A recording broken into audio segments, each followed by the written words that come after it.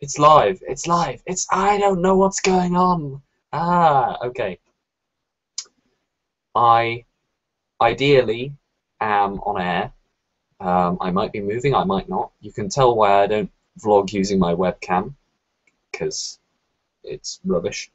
But the plan at the moment is that I do this Google Hangouty thing with Ben, who I talked about in the Leica chain, Bach4211, and yes, he. I have no idea. He's here you are, Ben. Ben. Hello. We're Hello. live. We're Hello. live on the thing. Hello, Internet. We are live on the thing. The Doctor's favourite word at the moment is thing, I think. Yeah. Yeah. No, I think his catchphrase has become question, because he always. Yeah. Is, Can you see me? Because I still can't see you. It's fine. I'll get you in a minute. It doesn't matter. I've clicked present to everyone so they can all see you. Right. It says, hang on. Milo to Ecuador is presenting to everyone. Well, there we are.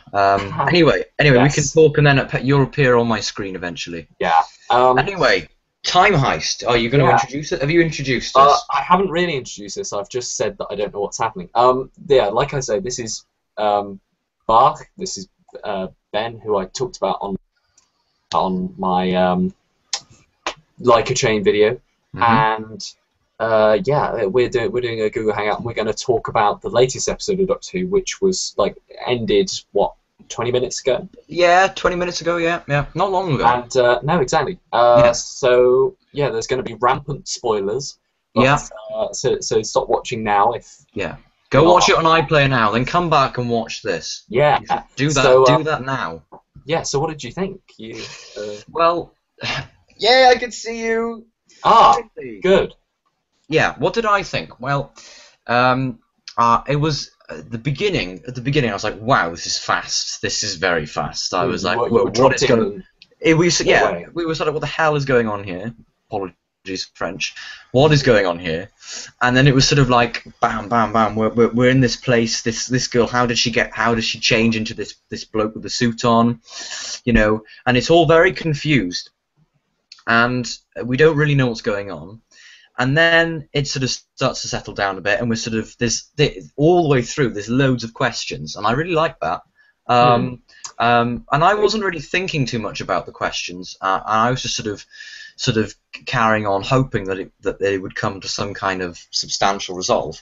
And when I started to realise that I like the whole thing, like the sort of thing that the Doctor hates. The what was his name? The architect. Oh, the architect. And everything, you know. Yeah, and so the clone, the clone, you know, she hated her clone. Carabaxos.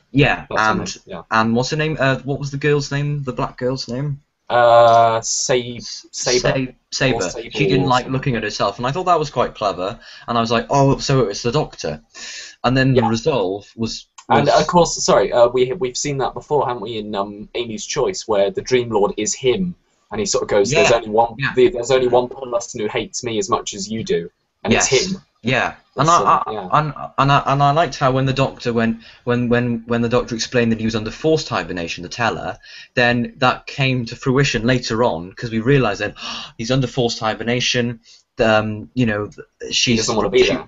She regrets the fact that she's let him die, and now she sent the Doctor in under this thing of breaking into the bank, which is sort of slightly unbelievable when you think about it. Would the Doctor really go in? But I quite like the bit at the end where he sort of said the call me thing, you know, as he went out, sort of like, yeah, I'm robbing a bank sort of thing is something the Doctor done in his spare time. No, so just to recap for anybody who is a bit bemused. Fully is a bit bemused. Yeah. Basically, you have to start from the end. It's this sort of great tradition of sort of hangover fiction or amnesiac fiction where everybody has to piece together what's happened from the end and work backwards. Only this time there's time travel involved, so it's mad. They're all in the vault of a bank, and the sun is about to destroy everything. The alien sun is it's expanding. There's solar flares, and everyone's going to die. And this woman, the bank manager, abandons them to die.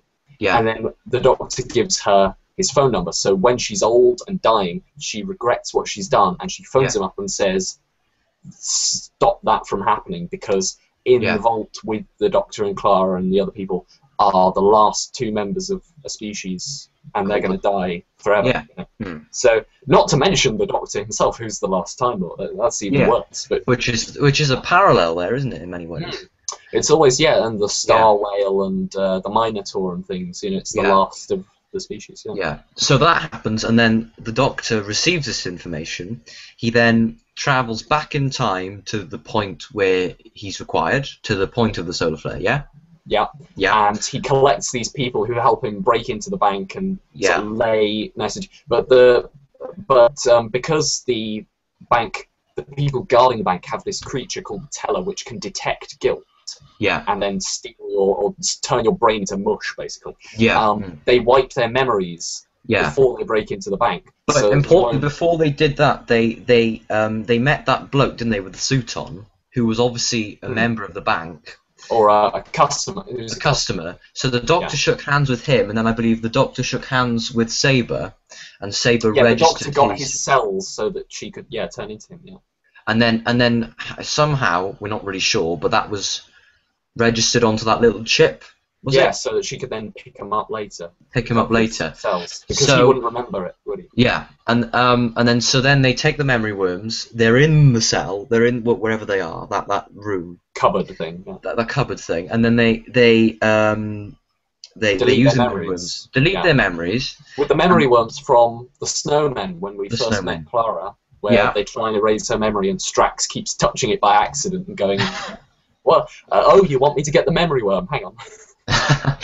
So that happens, and then the story is that it's all wrapped up in the idea of the Doctor following the architect's instructions of trying to break into the bank because they think that they want what is most valuable in the universe, which is sort of right. Yeah, they don't know. They know they've agreed to it because they hear a recording themselves, but they don't know why they've agreed to it. But the Doctor sort of goes, "Okay, basically whatever you want will be in this vault." Yeah, but that's what we think is the most important part of the plot, but it's not, is it? Because the most important part is saving the Teller. Yeah. So that's sort of a secondary plot that sort of pushes them there. It gives it reason, doesn't it? It gives it a substantial reason. Yeah. So, but then the whole plot is constructed from the inside out rather than. Yeah. Yeah. Yeah, and what I quite like is that what the Doctor and Clara most wanted was actually to save the Teller. Yeah. Because the Teller was in the vault that they were trying to access. I said this earlier, but I was thinking through the episode, I was going, okay, they're going to find something in the vault. That's obvious. It's a bank robbery. You end up in the vault. That's how bank robberies work. Yeah. He says earlier on, bank robbery is easy if you have a TARDIS. Why am I not using the TARDIS? And I thought, maybe the TARDIS is in the vault. And the thing he values most is the TARDIS, which has been with him for, 2,000 years, whatever. Yeah. Yeah. But no, it was a cracking episode, yeah. Yeah. Out of just so we can sort of gauge how good it is. Which episode of the series has been your favourite, and where would you put this one on your list of this series? I really liked the opening. Deep Breath. So Deep Breath. Deep Breath was a good episode. I did like that. But I preferred. The thing is, in every Doctor Who episode, you've got the plot around the characters, the Doctor and his companions, and things that happen with them, and you've got the monster of the week and stuff like that.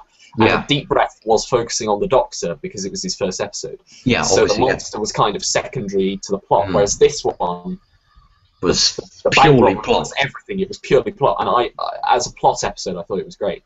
Yeah. I'm looking forward to the next few episodes, certainly. Yeah. Because they seem to be pretty good. I think the plot.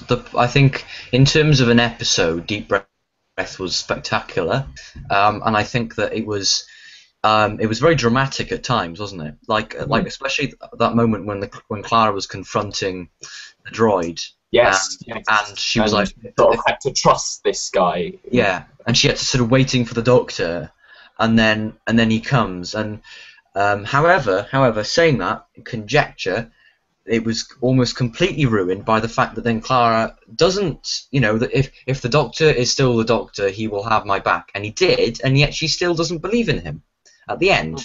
And then we get the whole Matt Smith cameo, which I thought was completely unnecessary, and it sort of ruins the plot, and I was just like, why? I watched it for the first time in for people who don't know, I was in the premiere in St David's Hall, and it was like, I hate you for it. You I got know, the premiere. I know. Anyway, we were like, whoa, it's Matt Smith, right? But then when you think back on reflection, you think, hang on a minute, what? It was like the Matt Smith Doctor is controlling this next Doctor's fate with Clara, and it's like. And it was weird because it was almost like as if the 11th Doctor wasn't the 12th Doctor. It was like the 11th Doctor was like someone else, and the 12th Doctor was. In fairness, it is a whole new cycle, isn't it? Yeah. The person we call the 12th Doctor is actually number 1 of the second cycle. Yeah, which may put some purpose to the whole Matt Smith thing, but it almost felt like as if it was almost like, I think they.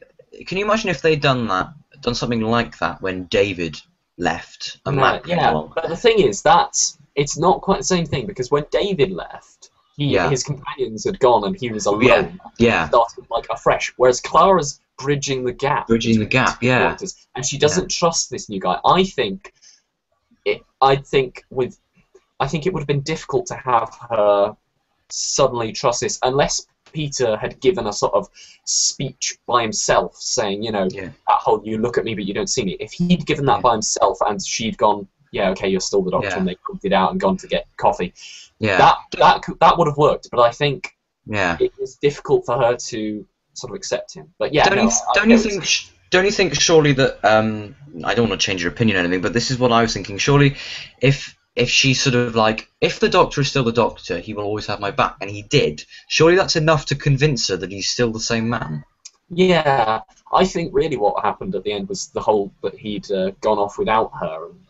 Yeah. Which, in fairness, the Doctor has a history of doing, doesn't he? But he's done that before. He's done that loads of times. And the one thing I missed really from that episode, I know we're not really talking about Deep Breath, but what I missed was in every other one we've had the clothes selection. I've had this idea in my mind of him still in what he was wearing at the end before he changed. In that Edwardian costume he was wearing. The green and I imagine Clara going, right, you need a new clothes, and then he just being so arrogant and going, no I don't need any new clothes, and then she sort of like goes to wherever the wardrobe is and starts throwing clothes at him, and he's like putting them on and really reluctantly. And then at the end, he sort of puts that outfit on, and she goes, "There, you look great," and he goes, "Yeah, it's all right." But you can tell he really thinks it's really nice and stuff. Yeah.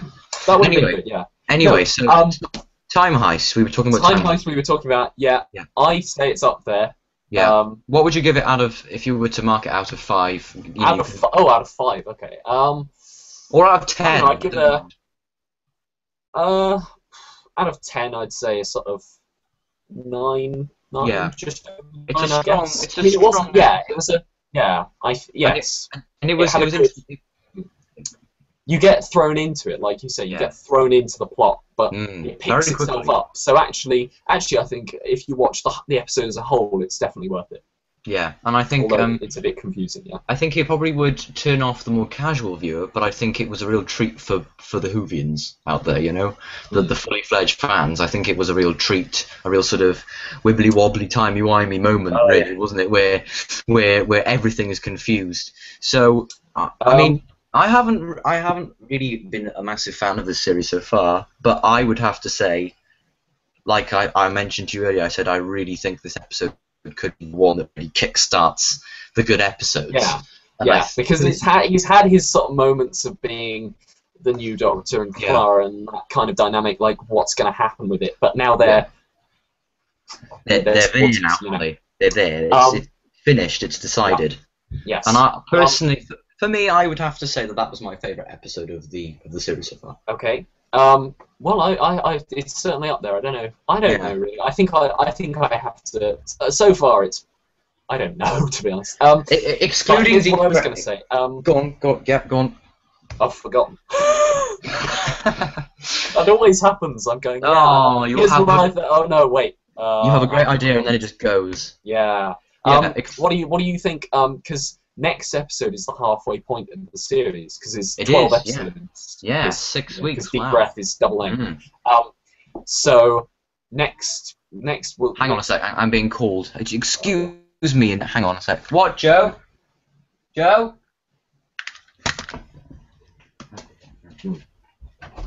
So yeah, what I was going to say, viewers, is that as next week is the sort of halfway point of the series, what do we think of the series so far? Where do we think it's going to end up? Sorry, internet. Sorry. Never mind. Yeah, it's fine. I had to do filler chat. It's great. Okay. Yeah, I was just going to say, so next week is the halfway point of the series. Yeah. What are you? What are your hopes for the next sort of few episodes? Like, what do you hope is going to happen? Because we don't really know much about the next few, except obviously we saw the next time trailer. Yeah. The next episode. So I think that's If I think about the next episode, it looks like it very much has the look of School Reunion about it.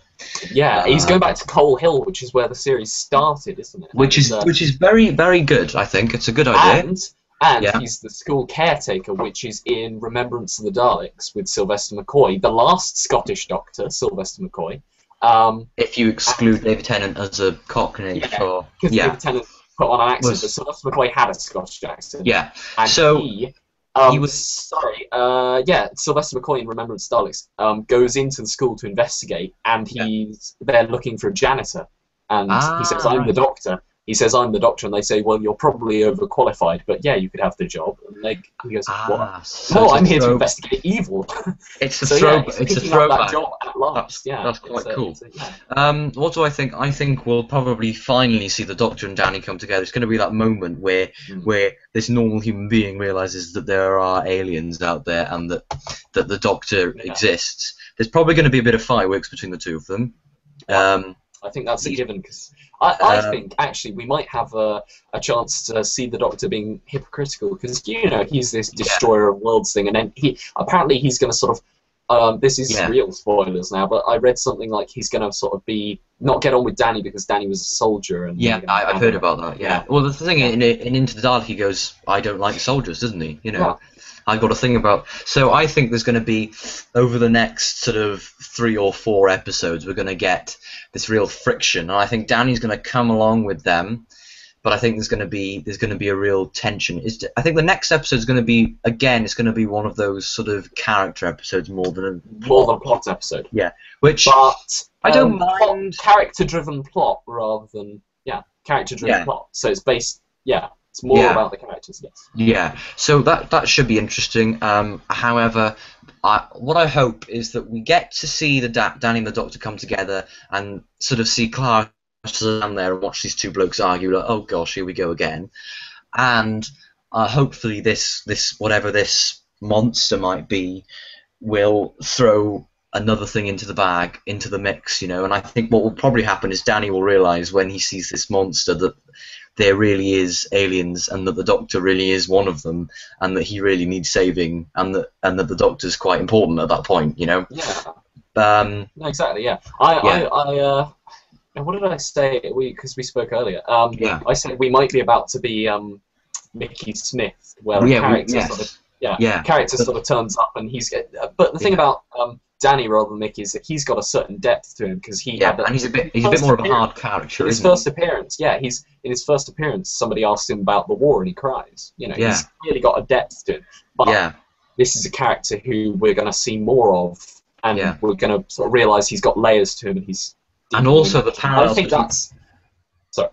The parallels between him and the Doctor will be interesting, because sort of both of them want to hide their past, don't they? No, exactly. But I think the Doctor and Danny will only get on and finally become sort of friends. There's a sort of animosity, but I think they will get together once the Doctor realises that Danny, has depth to him and has more than just what you see. I think by the series finale, the two-parter, I reckon by then, I can imagine at the end that maybe Danny will do something that's quite significant, and maybe by then the Doctor will be able to finally accept him like properly.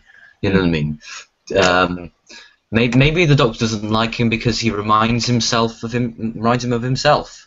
Maybe, exactly. Yeah. Maybe that seed's been planted in this episode where the Doctor says he hates himself because he hated the architect. Yeah, exactly. He was manipulative. Yeah. So maybe he's going to hate Danny because he reminds him of himself so much. A former soldier who regrets what he did. And that. Mind you, though, surely. Oh, hang on a second. So go on.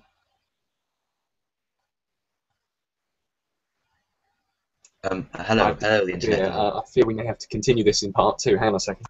Okay.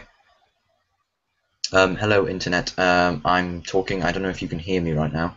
Milo has gone somewhere. He's abandoned me. That's really helpful. Yeah. So what was I going to say? I was going to say. Can you save it for part 2? Because as we mentioned earlier, you ate before the episode in preparation for this. But I didn't eat before the episode, so I'm going to eat now, and I will try and be fairly, expedient. But we're going to have to do part 2 of Time Heist spoilers. Actually, I've called this the Whovian vlog, so I think the next one should be called the Whovian vlog, and then something else. Because we can, We'll talk about the 14 Doctors after. Oh yes, the cosplay, because Ben's doing the cosplay thing. We'll talk about that afterwards. Yeah, I'll see you all in a bit. I'll talk to you in a bit then. Okay, bye guys. Thanks for watching. Bye.